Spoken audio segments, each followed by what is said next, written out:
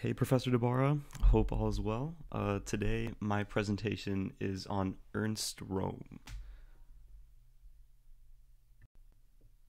Okay, so Ernst Rome was a soldier during World War One, and it was there that he attained the rank of captain. After this war, he helped found the Nazi Party.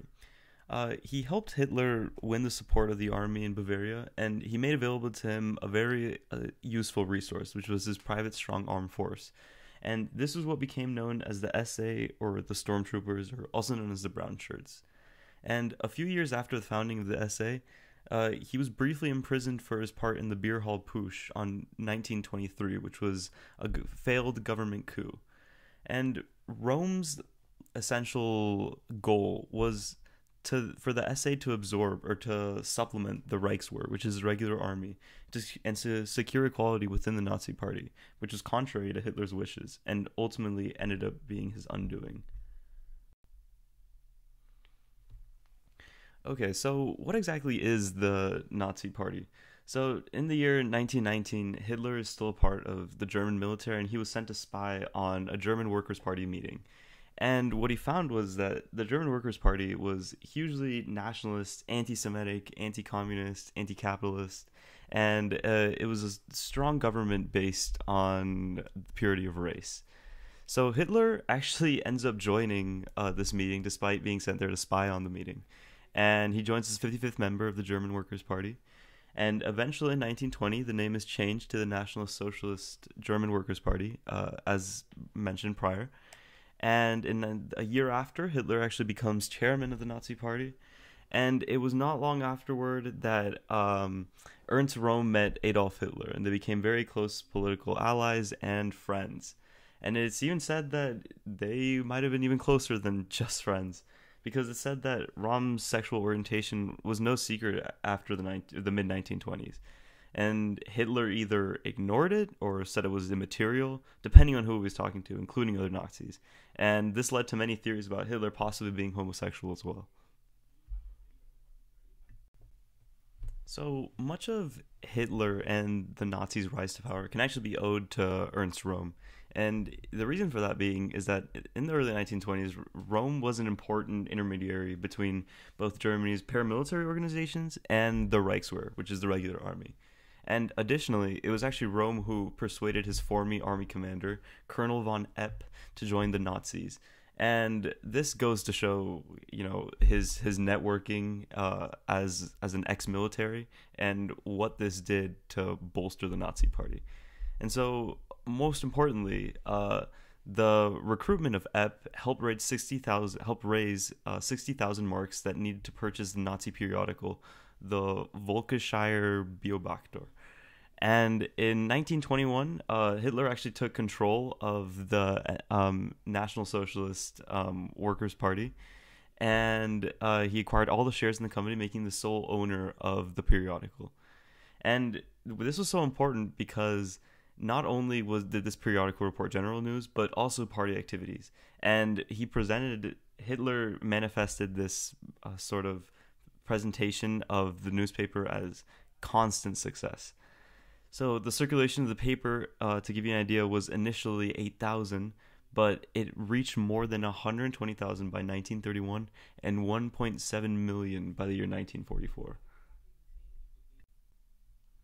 So how exactly was the SA formed? And this is owed to Hitler's early meetings of the Nazi Party. And so the problem with these meetings is that, of course, many hecklers and protesters attended, and Hitler, he just knew all the right people. He had also been in the army, much like Ernst Röhm, and was friends with many military members who would forcibly eject or beat anyone who disagreed with Hitler or disrespected him during these meetings. And it was this that formed the foundation of the SA. The future SA developed by organizing and formalizing these groups of ex-soldiers and ragtag beer hall brawlers who were to protect gatherings of the Nazi Party from disruptions. So ultimately, Rome and Hitler worked together to unify the SA and attempt a government overthrow, which was known as the Beer Hall Putsch. So how exactly was the state of Germany during the Hitler-Nazi rise to power? This can be succinctly summarized by two words. It was really bad. Essentially, as the Nazis and Hitler gains power, what was known as the Weimar Republic, which came to power in 1919, is deteriorating economically and at an exponential rate. And one of the reasons for this is that in World War One they suffered a horrible loss, and so they had to pay reparations to all the Allied powers, and ultimately it came to the point where the Weimar Republic simply said, "Oh well, let's just print a bunch of money, convert it to currency, and then pay the reparations with this other currency." Of course, this was a complete mess and created hyperinflation and massive discontent among many people, most notably Hitler and the Nazis. So, capitalizing on the chaotic state that the Weimar Republic was in, Hitler and Rome planned to take advantage of this and actually overthrow the government in an event that was known as a beer hall putsch. So, the SA was now completely unified under Hitler's leadership, and Rome and Hitler saw great opportunity. So, the two plotted this putsch starting in Munich with the SA to be the enforcers of the uprising. So, unfortunately for Hitler and Rome, the beer hall putsch government coup completely failed. So, approximately 2,000 Nazis were marching into the city center, and that was when they were confronted by a massive police cordon. And this resulted in the deaths of 16 Nazi Party members and 4 police officers. However, following this event, Rome, Hitler, Ludendorff, Colonel Hermann Kriebel, and 6 others were tried for high treason.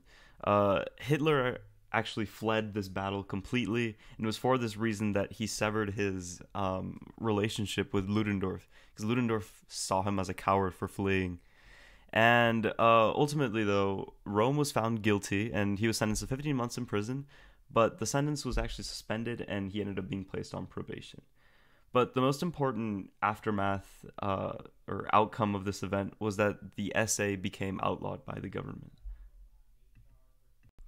So Rome actually got out of prison before Hitler, and as a result, he tried to create the Frontbahn, which was a legal alternative to the then outlawed SA. And Hitler didn't fully support the ambitious plans that Rome had for the SA, which proved to be very problematic. The Nazi Party, including the SA, was outlawed by the Weimar Republic government following the government putsch, and the Nazi Party was then briefly renamed to maintain legality to the Nationalist Socialist Freedom Party. And the SA was also similarly renamed. And much like the party it served, the Frontbahn included the same members and performed the same functions as the SA, but and it contained many of the original members of the SA. That being said, Rome was completely prepared to integrate the 30,000 strong Frontbahn into the SA, but Hitler did not approve. And as a result, Rome cried and left to Bolivia on May 1st, 1925.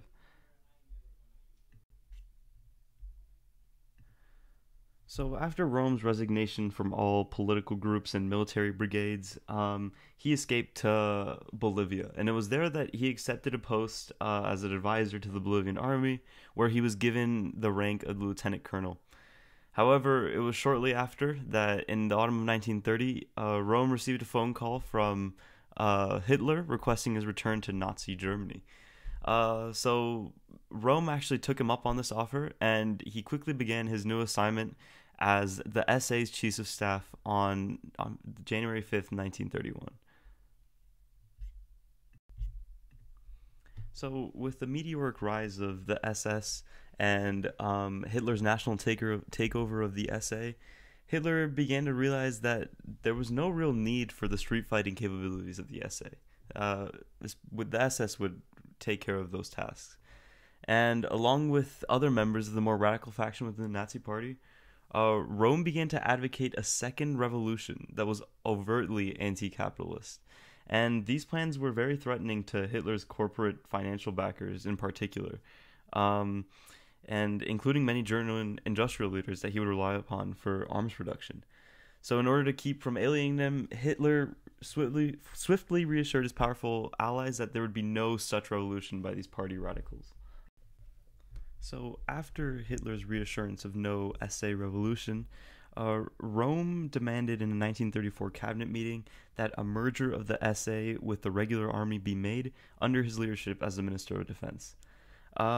This was actually rejected, and Hitler then planned to reduce the SA by two-thirds. And that same month, Hitler announced that the SA would be left with only a few minor military functions. Rome responded with many complaints, justifiably, and he began expanding the armed elements of the SA. And then, of course, speculation that the SA was planning a coup against Hitler became very widespread in Berlin, serving a serious threat to Hitler's power. So, Goering, Goebbels, and Himmler, they all had reasons to position themselves against Röhm. And so they did exactly that and advised Hitler to eliminate him to curb the power of the SA. Hitler hesitantly did this, but eventually he did take Röhm personally from a hotel near Munich on the pretext that he and the SA were preparing a putsch. However, what ended up happening is that Hitler addressed a crowd at the headquarters in Munich, and consumed with rage, Hitler denounced the worst treachery in world history. He told the crowd of the SA members and party members that undisciplined and disobedient characters and asocial or diseased elements would be annihilated. It was the following day that Röhm was shot without a trial. Before the events of the Knights of the Long Knives concluded, not only was Röhm dead, but more than 200 additional people had been killed.